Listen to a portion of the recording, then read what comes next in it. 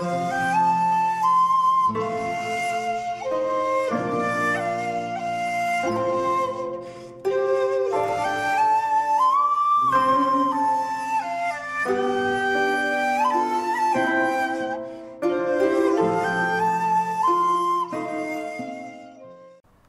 there, this is Solitary Ronan from Solitary Ronan Films, and welcome to another random review. Today's random review is from 1981, and it's The Appointment, starring Edward Woodward and Jane Merrow, directed by Lindsay Vickers,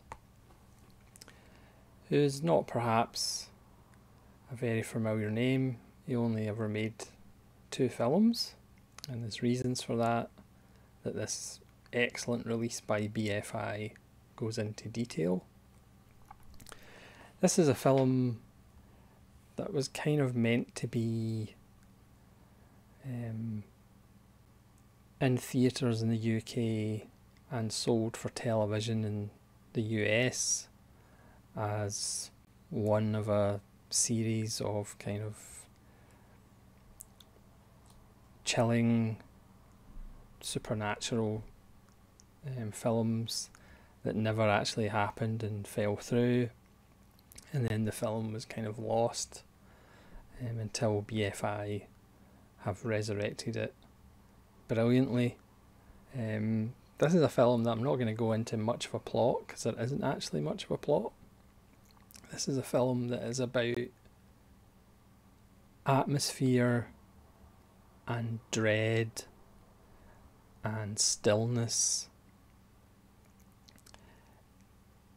It's got one of the most unnerving and effective pre-credit sequences, which was actually only added at the last minute because the producers told the director, you need a pre-credit hook so when it's on television nobody will switch channels because they'll be hooked. And it does a really good job. And then we actually get to the meat of the film, which is about a family which consists of a mother, a father and a 14-year-old daughter. And the 14-year-old daughter is a bit of a prodigy in music class and is kind of treated in a special way at school and in the home. She has a perhaps unnatural set of feelings for her father, who Edward Woodward is completely oblivious to. He just dismisses it as, oh, she's a teenager. But Jane Merrow can kind of see what's going on and the danger. They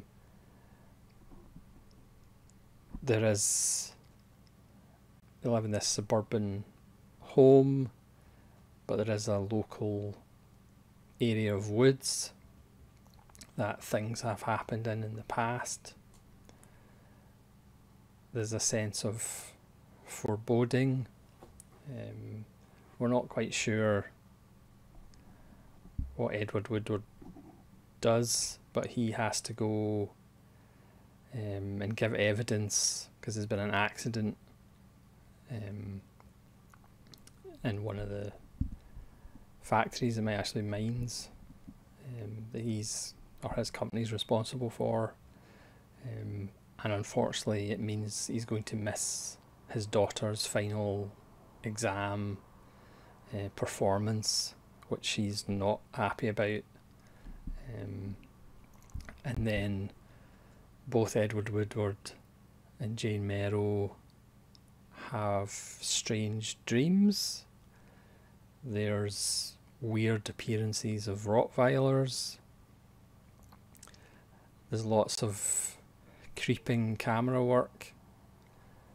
There seems to be a force doing things. But eventually Edward Woodward goes off to the place, much to the child's disappointment. And that's all I'm going to say. It has, like I said, it's got an amazing pre-credit sequence. It has an amazing set piece near the end of the film, but in between, it is one of those slow burns, all about atmosphere, all about dread, and kind of the feeling that something's controlling, something is going to happen, a build up. There is a spectacular death at one point as well. Not of any of the family members.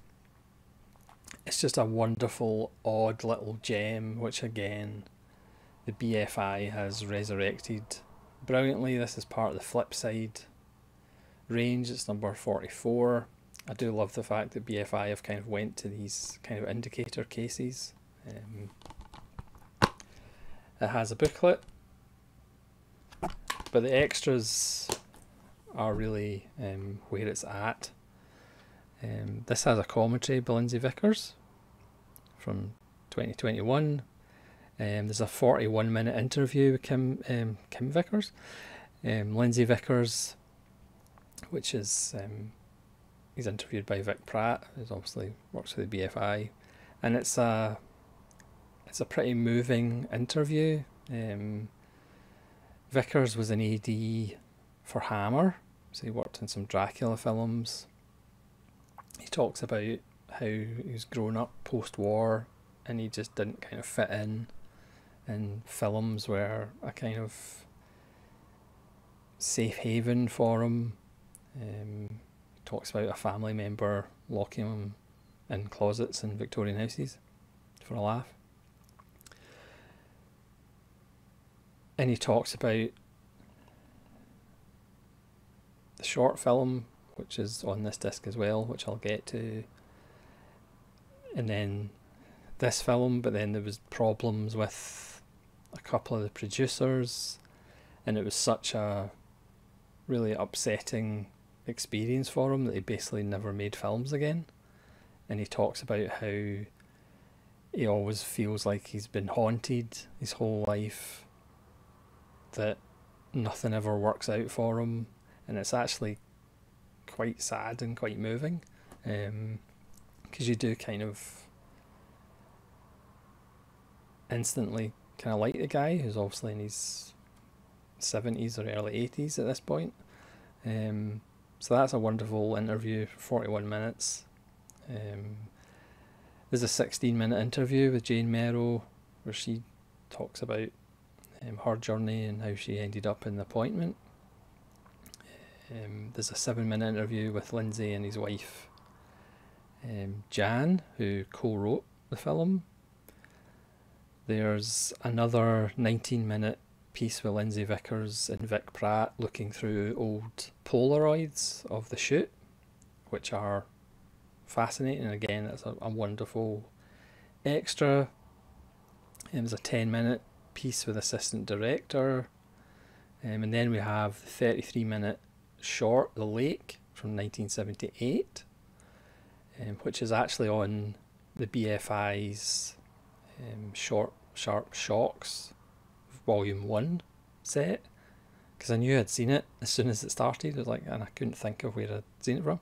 And that also has a commentary by Vickers. And there's also an 18-minute interview with Julie Peasgood, who's in The Lake, and I think that extra is on the Short Sharp Shocks, which is quite hard to say. So the edition by BFI is absolutely stacked. It's a kind of sad and moving story, both the film and the kind of history of Lindsay Vickers. How he was kind of upset that he didn't really get any offers after this. There was nobody to kind of say, oh, whatever your next thing is, we'll finance. And he always was a kind of more the creative type rather than the business type. So it's a really you know, it's a kind of melancholy, strange, dread-filled film, and it's also a bit of a sad, tragic what-if story, because as he talks about, cinema and making films was his dream, and obviously for the last 40 years he's made nothing, because again he just didn't want to go through that stress and upset that happened at the end of the filmmaking process, or you know, during the end of the shoot. So it's an absolutely wonderful release by BFI that, for the sake of Lindsay Vickers, I think everybody should go out and buy a copy. So even if you don't like the 2 films that are on it, you should get some enjoyment out of the extras, which are top notch. It's another wonderful Flipside release by BFI. I can also recommend I Start Counting, which came out last year, with Jenny Agutter, which is also phenomenal and a wonderful release by BFI. So yeah, The Appointment, go out and buy it and support Lindsay Vickers, because it's a wonderful, strange little film. So thanks so much for watching this random review of The Appointment, and hopefully you'll join me again for more video appointments. Please let me know in the comments below if you've seen The Appointment and what you think of it, and hopefully you'll join me again for more random reviews. This is Solitary Ronin from Solitary Ronin Films, saying farewell.